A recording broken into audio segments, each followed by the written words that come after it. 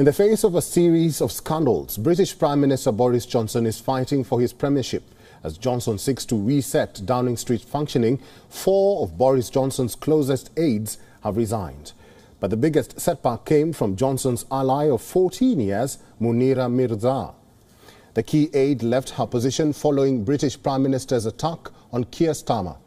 Earlier this week, Johnson said in Parliament that Keir Starmer was responsible for failing to prosecute the late TV and radio host Jimmy Savile. Jimmy was one of Britain's worst sex offenders.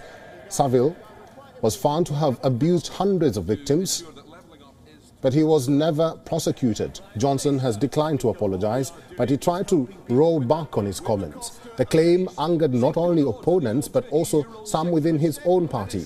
Chief Policy Aide Munira Mirza quit in protest of Johnson's Jimmy Savile claim. The head of policy had worked with Johnson for 14 years. Mirza started working with Johnson since he was the Mayor of London. She was reported saying the Prime Minister's refusal to apologize for his remarks had left her with no choice but to quit.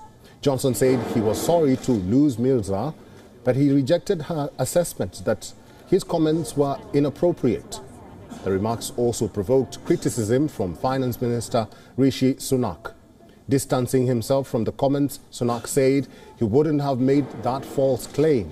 Sunak is considered a leading contender to replace Johnson.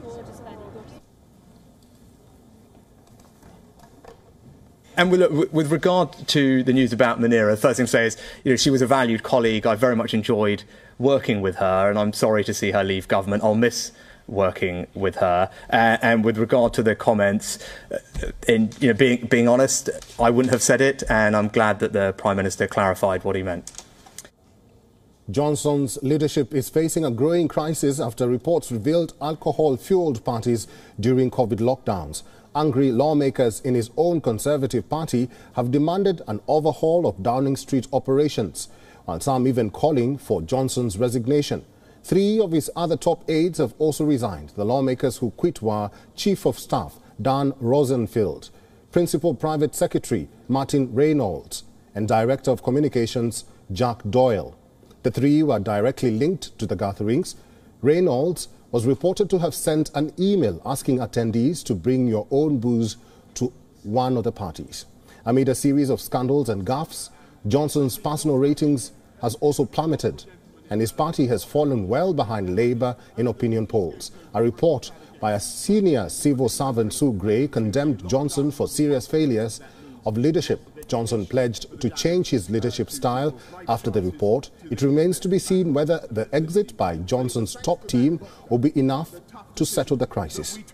Mr. Speaker, thanks to the heroic efforts of the British people. Prime Minister. No, Mr. Speaker. WION is now available in your country. Download the app now and get all the news on the move.